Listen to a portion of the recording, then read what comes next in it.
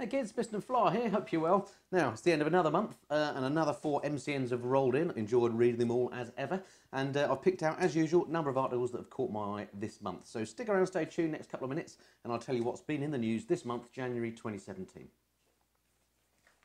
Okay then, the first paper, this is the January the 4th edition. I only picked out a couple of things from this one. It's a bit of a thin edition, it being, I suspect, the first one after Christmas and still maybe the guys are on leave or whatever. So not a huge amount by way of content in here, focusing mainly on new bikes, and we've talked about those in the past a lot, or the great deluge of new bikes that there are for 2017. Anyway, first thing that I've picked out here is just a little story that kind of actually sets the scene for this month's review video, because it's a Triumph story and I'm going to be talking quite a lot about Triumph in the next couple of minutes. But this story that's caught my eye is down at the bottom here of this page, and it's that Triumph have posted massive profits. Now, this is a great British success story, but this is incredible because their profits this year have actually gone up by 90.8%.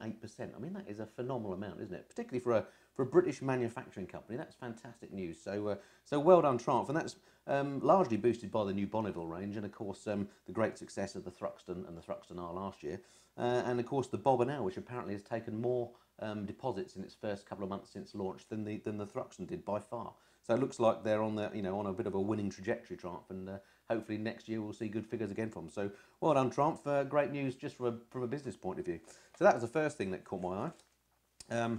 Next thing, if we come over here, just this article on the Trail Riders Fellowship. I've talked about these before. This is the group of people that promote green lane and off-road riding here in the UK. Something that I'm keen on because of my little CRF, of course. I love riding off-road, and it always strikes me that it's a bit dangerous to ride off-road on your own, because of course if you do come off and you maybe break a leg or something, how are you going to get help? You're not going to be, by default on a main road. It might be hard for an ambulance to get to you, etc. So it just makes sense to do this sort of thing in a group from a safety point of view.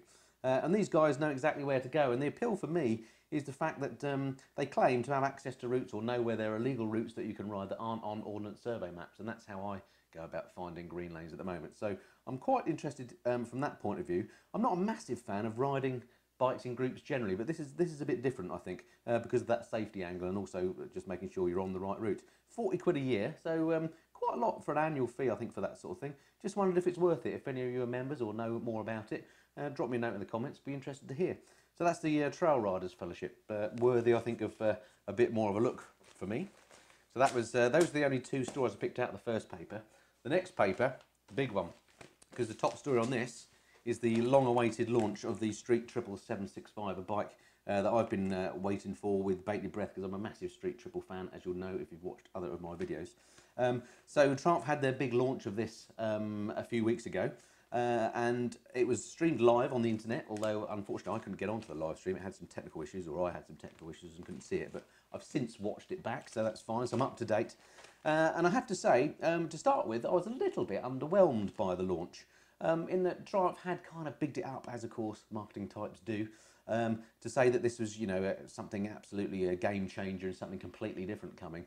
And then when they revealed it, it just to me looks like, a Street Triple, which is fine. And I guess that, I like the Street Triple, of course, so that works for me. And I guess Triumph have to do that difficult balancing act between keeping their die-hard fans like myself happy and not doing anything too radical. But I had kind of expected that they were going to do something that looked a bit different, something completely more, more radical, and that's what I was expecting. So I was a little bit underwhelmed in the launch initially, but since then, and I've been thinking about the bike a bit more on paper, I'm probably changing my mind a bit, and I can't wait to have a ride of it, because everything about the bike, there's no doubt, has improved. Number one, they have sharpened the looks of the bike up a little bit. I'm still a fan of the underseat exhaust, actually, on the Street Triple, so which is obviously how it was originally designed. But low-slung exhaust is the way to go these days, and of course keeps the weight lower, so I understand why that's there. But generally the bike has been sharpened up. It's a bit more raked forward, looks a bit more sporty. It's got the newer headlights from the Speed Triple. But aside from the aesthetic changes, which I quite like, everything else about the bike has improved. So it's a little bit lighter weight, it's a little bit more powerful. It's got a lot more in terms of electronics. It's got a decent electronics package. It's got an amazing full colour LCD display or TFT display, which I'm looking forward to looking at. So I was a little underwhelmed to start with, but actually now it's kind of growing on me, and I'm really looking forward to having a ride on one as soon as I can. Don't quite know when that's going to be, but I'm trying hard to make that happen. At the moment, the only thing I can think of replacing my street triple with is either another street triple or something like one of the new Bonnevilles, for example, the T100, which I'm loving at the moment. But before I make any rash decisions, I need to ride this new baby to see. So yeah, new street triple is on the scene, the 765 as widely predicted. Really looking forward to seeing that. So I'm sure we'll be hearing more about that soon. Okay, next story I picked out here, a bit of a sad one. No one ever likes to see the demise of a motorcycle company, and I was surprised to read that Victory has admitted defeat, as per the headline here, and the company that owns them, Polaris, have decided that they're not making enough money, and they've basically turned the company off. Now, Polaris own a number of motorsports type companies, including Indian. And in fact, the story in the paper from the following week talked about how actually the end of Victory might be a good thing because it means more money can be devoted by Polaris into Indian. So that, maybe that's the case. But from me, I was a little bit disappointed because I think that the bikes that Victory made, whenever I saw them in the flesh at previous NSE shows, just looked amazing. They look a bit more modern than the sort of classic Harley type stuff, and it kind of appealed to me. I'm not a massive cruiser fan, but out of all the cruisers, the Victorys were the ones that I thought got it about right. So it's a bit of a shame to see that go, and of course it's a shame to see any motorcycle marque go. So that's another one hit the dust, which is a bit of a shame. And then the last story in this paper, again, is a Triumph story. I did say there's going to be a bit of a Triumph theme here because Triumph are just knocking out so many new bikes at the moment. They've done this comparison between the new T100, and in fact this bike here looks like the very same bike that's in my garage as we speak, and I'm loving, versus the old T100, the air oil-cooled version. And their conclusion basically is that it's a bit funny actually, in that they say that it looks more retro than the older bike, which is quite funny when you think about it, but in every way it's a better bike, and I have to completely agree with them. Just the whole way the bike rides, the way it looks, everything about it, the quality of the build is much nicer than the previous model, and I'm glad to say we concur on that. So anyway, as I say, I've got that very bike in my garage at the moment. I've already published one video on it. I've got a few more that I'm going to be releasing over the next few days and weeks. So stick around, stay tuned for those. Much more on the T100 to come on this very channel. Okay, so that was the second week's paper. Right, third week's paper. So this is dated January the 18th, catching up now. Top story on here, Guy Martin back at the TT. Bit of a surprise because Guy Martin last year focused on his TV efforts and doing that bizarre cycle race from the North America to South or whatever the heck it was, something endurance-y, and therefore didn't do much in the way of road racing, or I think any. So to come back to the TT is great news if you're a fan of Guy Martin, and the big shocker, I suppose, for this is the fact that he's coming back in the Honda team, so that means he's going to be the teammate of John McGuinness, which is going to be very interesting to see how that goes. Now the headline here, Guy Martin now it's serious. Basically what that's referring to is the fact that for the first time he's actually being paid to ride. In the past he's done it for free because he sort of saw it as a hobby. This time he really wants to make a go of it. He's saying he's going to focus on road racing this year. He's going to dial back his TV and other interests so he can really have a crack at the TT. And he's on the new Fireblade. He's got you know, a great teammate. Really looking forward to seeing how he does. John McGuinness, obviously a great character, and I just like his kind of blokey, beer and fags kind of way of going about things. And Guy Martin does split opinion. You either like him or you don't. I like him very much. I've read 2 of his books. I got his 3rd one for Christmas. Looking forward to reading that. I just like his approach to life. I like his enthusiasm about British engineering. To me, he's kind of a modern-day Fred Dibner, if you remember him. So I like Guy, and I'm looking forward to seeing what he can do in the TT. I hope he does well. He's been on the podium so many times and never actually won one, so this is a good chance for him to do so on that bike, I think. Fingers crossed for Guy. So that was that. All next, yet another Triumph bike, the Street Cup. Seems this has broken cover now to the press crew to ride, and this is the first review of the Street Cup. Now personally, I'm not a massive fan of the cafe racer style, but this looks quite nice. It's based on the Street Twin, which was a bike I rode a little while ago and I enjoyed. Nice lightweight little flickable bike. So again, looking forward to having a little ride of this. It's got a bit of work to do for me. As I say, I'm not a huge fan straight off the bat of this style of bike. It'll be interesting to see what it's like with the drop handlebars and so on. So looking forward to riding that soon. It is in the diary. I'm definitely going to be riding it. Maybe this very bike, who knows. So stick around for a video on that in the not too distant future. That's the Street Cup. Right, and then last but not least, one of my continuing bugbears. As you may know, if you've watched other of these paper reviews, I don't do sport much. I do a little bit of bike sport, but not a lot. This one was a classic case. This is Sam Sunderland. He's just won the Dakar Rally. He's a Brit. He's based in Dubai, but he's actually British. And he's won the thing. Now, he's never even finished it before in the past. And if you know anything about the Dakar Rally, you'll know what an absolute tough nightmare it is to do. So the fact that he finished it and won it is a huge, huge, huge achievement. Once again, did you see any reference of it on the British media or on the TV? Any coverage of it? No, nor did I. So real shame. So top congratulations to Sam Sunderland for what is an amazing thing. I don't suppose he'll be getting a knighthood. But there we go. So well done him. Let's big him up in our little circle at least.